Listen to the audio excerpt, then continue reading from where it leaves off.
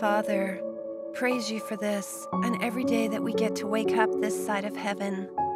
Each day is laced with purpose, and we ask for your wisdom and guidance through every one. Help us to live each day well and for your glory from start to finish. Thank you for your word, which breathes life into our tired souls and minds. You promised to meet us there in study and prayer. Thank you for the sacrifice Jesus made on the cross, paying with his life for our ease of access to our Heavenly Father through prayer and Scripture. Each biblical story and truth weave in and out of our lives in your perfect timing. Father, you remind us throughout Scripture that you are faithful to your people. Jeremiah 33:6 says, "Nevertheless, I will bring health and healing to it. I will heal my people, and I will let them enjoy abundant peace and security." So often, as in the Old Testament, we rebel, neglect to care for ourselves as you do, and end up tired and sick. But Father, you are faithful to enwrap us in your healing love each time we turn back to you. Forgive us for neglecting to care for the life you have entrusted us with, the life that you have purposed specifically to do more than we can ask or imagine.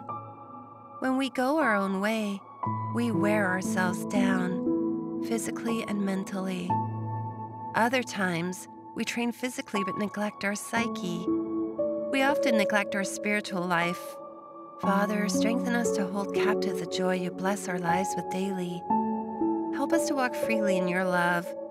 For as Paul reminds us, although training your body has certain payoffs, godliness benefits all things. Holding promise for life here and now and promise for the life that is coming, send us more of your Holy Spirit to help us focus on your word daily. Give us hearts like Jesus.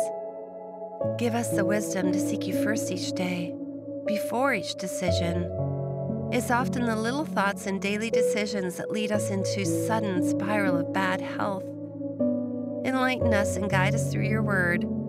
Let our hearts burn for more of you each day. Help us endure the pain of chronic conditions, some of which will not find healing in this broken and sinful world. We know that you work all things for good, but in those moments of chronic pain and suffering, it can be impossible to understand your perfect and just hand in it all. In Jesus' name, amen.